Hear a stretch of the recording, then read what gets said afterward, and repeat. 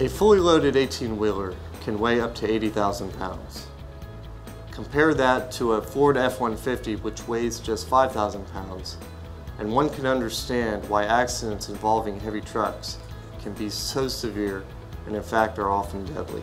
Given how heavy and dangerous these trucks are, the drivers and the companies they work for have a responsibility to everyone else on the road to ensure that the trucks are operated safely.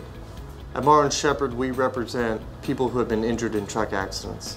We hold the trucking companies and their drivers responsible for the injuries they cause, and we aggressively pursue the compensation and medical care that you deserve and need. If you've been injured in a trucking accident, please call us for a free consultation or visit morrowsheppard.com.